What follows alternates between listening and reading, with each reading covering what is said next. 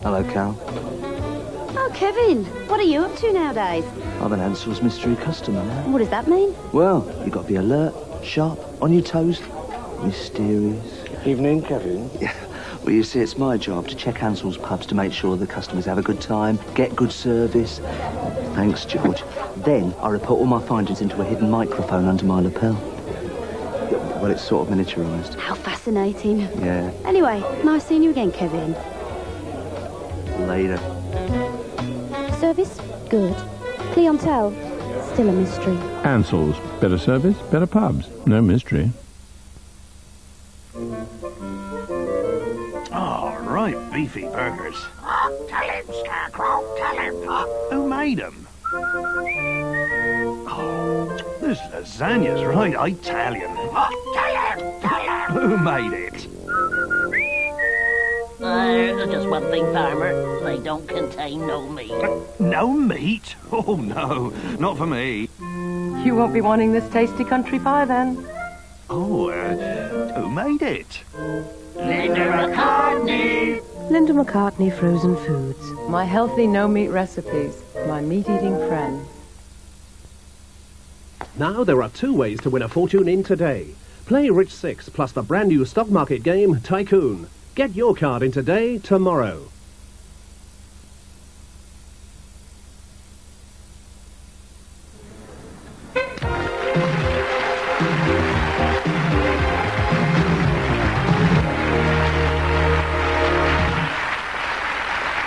Welcome back. Well, here he is, the man whose success started with Mandy, and whose family now includes Emmy, Grammy, and Tony, plus a vast army of Manilow maniacs. Ladies and gentlemen, Barry Manilow.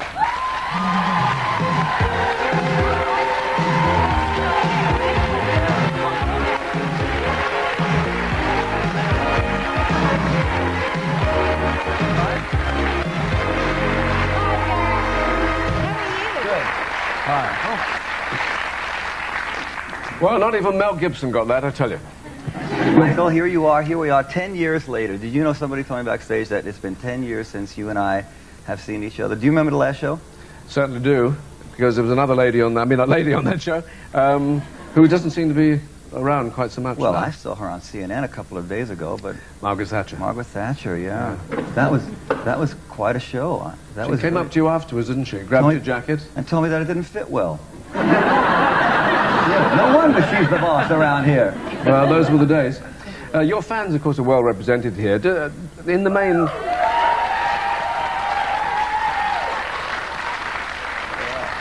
In the main, they're not teenagers, I suppose, most of them. But do they behave? Do they ever get out of control? Do they ever get out of control? Yeah. Well...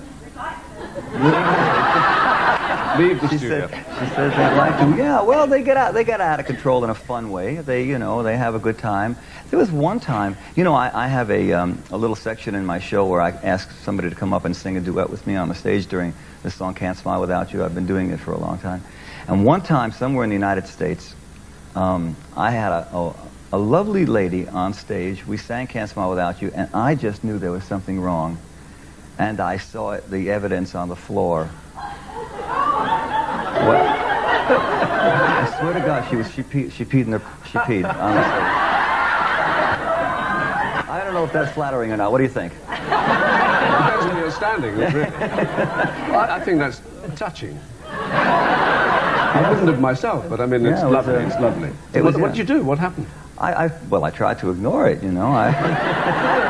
We all tried to ignore it, but we couldn't. But people do get nervous during that section. That's only happened once.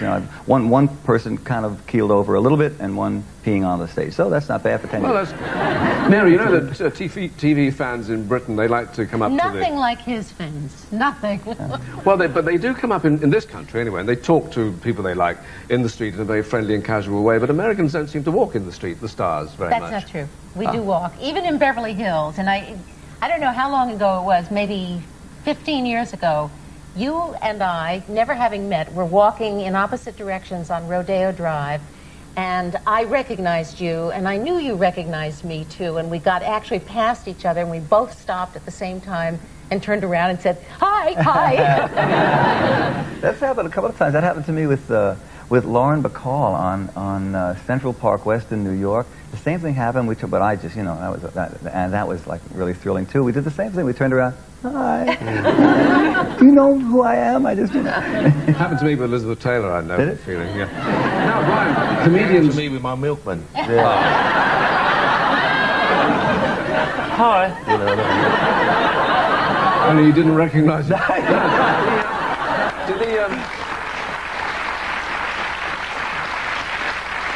Comedians, though, don't get knickers flung at them much, do they? Oh, I'd love to. I like it when Barry sees one voice and things like that, and then 1,000 women get these candles out, and they all start screaming, and that's because all the hot wax come out. And it makes you wonder what type of women go to Barry Manilow concerts when they got candles in their bags. You ever thought about that? I just think Barry? for me, You've described yourself as a musical misfit, which sounds a bit brutal. Brutal? Yeah. No, I kind of like it.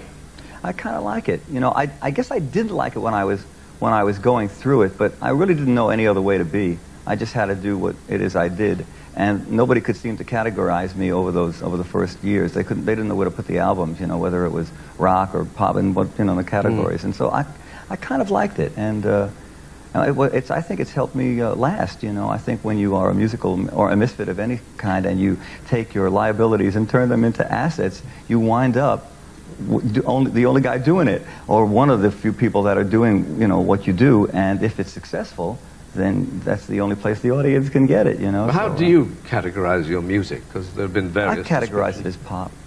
I say I do pop music.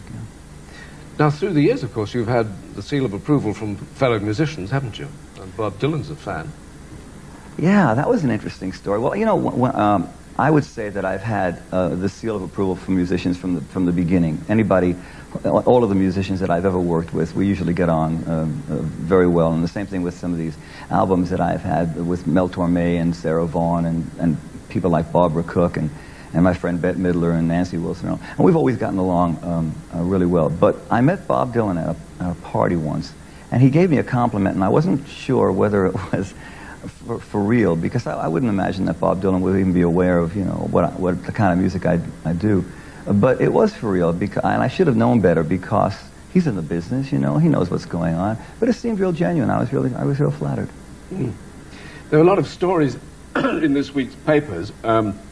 But the people in this country, this is changing the subject, don't care for therapists. We think we just go and talk to your pal, it's just as good. But in America, people swear by it, and you do, and you say if you don't do that, you turn into your own mother. Is that right? Yeah, that's what I think happens. But, I think that I don't know how people get along without it. Honestly, I don't know how anybody gets along without it. What do? You go and lie on the couch an hour or two a day? Well, look how you talk about that. Look how you just get... What do? You sit around. No, I think it's an incredibly important thing for everyone to do. You've got to become more of yourself, and I don't think you can do without help. Mary, you've had therapy too. Yeah, I think there's probably not a person in this world who, if lucky enough to find the right therapist, and if they're like marriage relationships, it has to have the chemistry. But I don't think there's a person who couldn't benefit from a good sit-down with a pro, and that's really what most of us do. Did I say something? Oh, pro.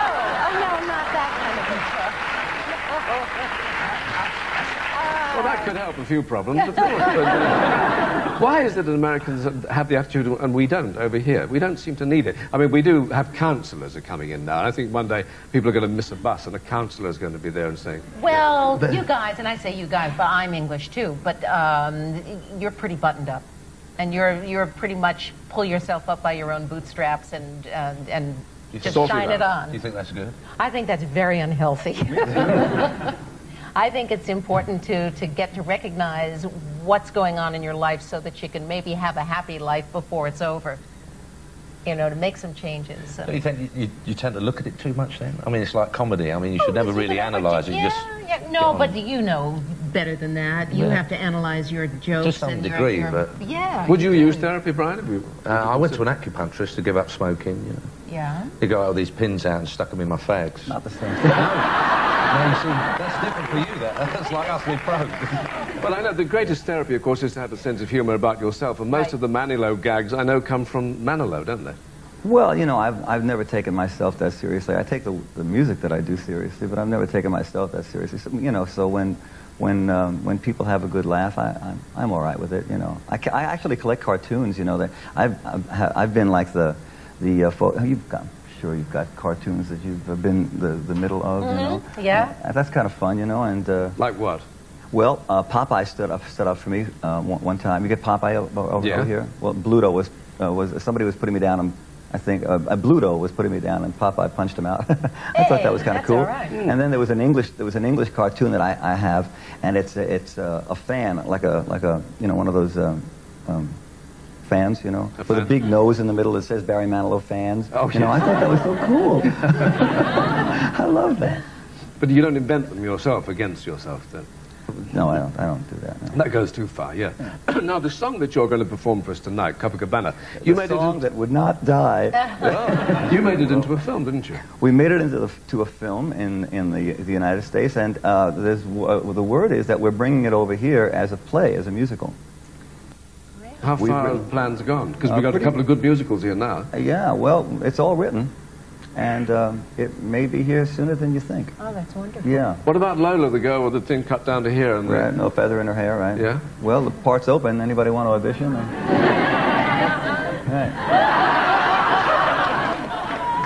No, I think you've got the wrong idea there. Yeah. But there are a few ladies who'd like to join you here, I'm sure. It's great to see you. Thanks. Your eyes have gone very blue. Is this something you do to them? They're matching the jacket. Is this? And he matches his jacket, so it's all going wrong.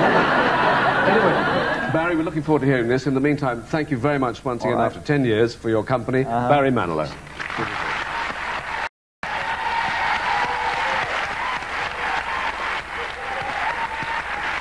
And thank you, Mary Tyler Moore and Brian Conley. Thank you. We're off the air for the next few weeks, but I'll be back on Sunday, May the 16th, in the company of Arnold Schwarzenegger, Sylvester Stallone, Bruce Willis, Demi Moore, and Brian Ferry. Yes, all of them in that one show. We'll have to buy some more furniture for that one. May the 16th. Now, here is Barry at the Copacabana.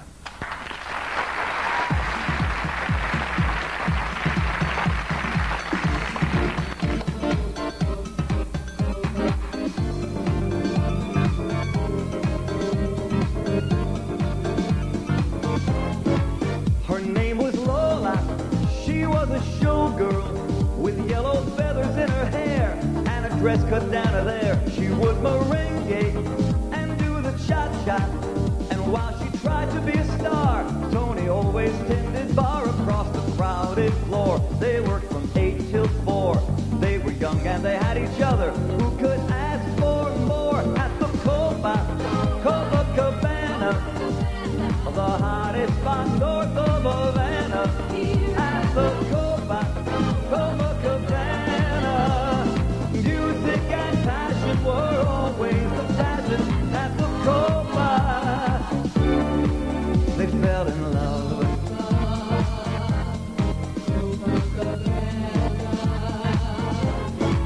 His name was Rico. He wore a diamond.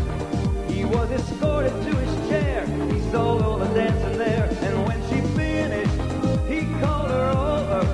But Rico went a bit too far. Tony sailed across the bar, and then the punches flew, and chairs were smashed in two.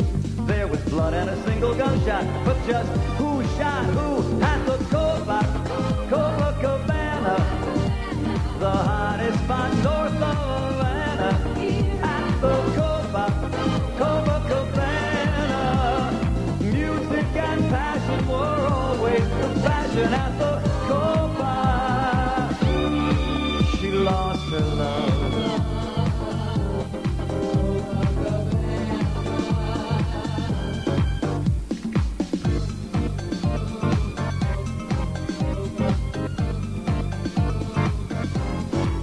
Her name is Lola.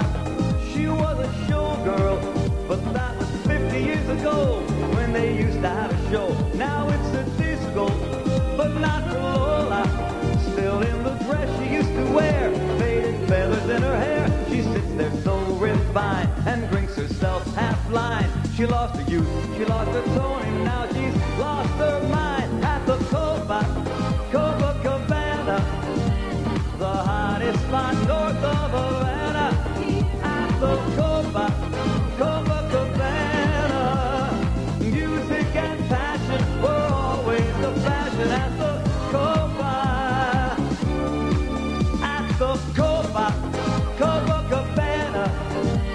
the hottest spot north of Havana. At the Copacabana, music and passion were always the fashion at the Copa. Don't fall in love. Don't fall in love.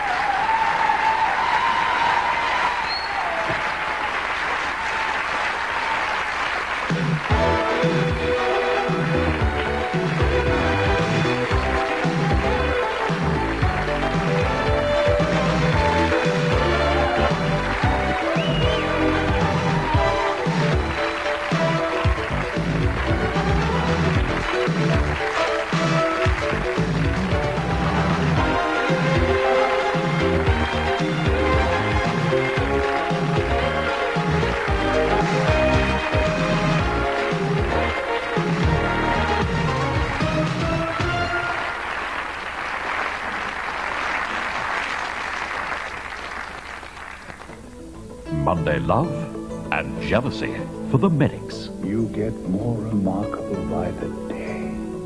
You're absolutely impossible. Claire's moving back with me. Yeah, I see. I hope you do.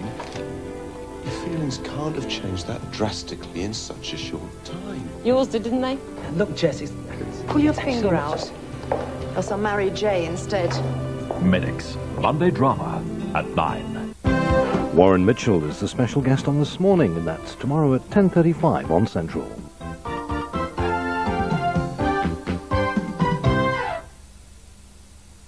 Up on the roof, when this whole world starts getting me down, and people are just too much for me to face. I climb way up to the top of the stairs, and all my cares just drift right into space.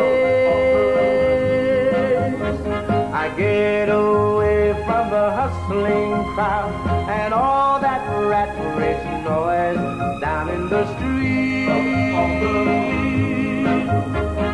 On the roof, the only place I know. Fly New Club World, and your mind goes free. So let's go up on the roof. New Club World, being introduced throughout this year.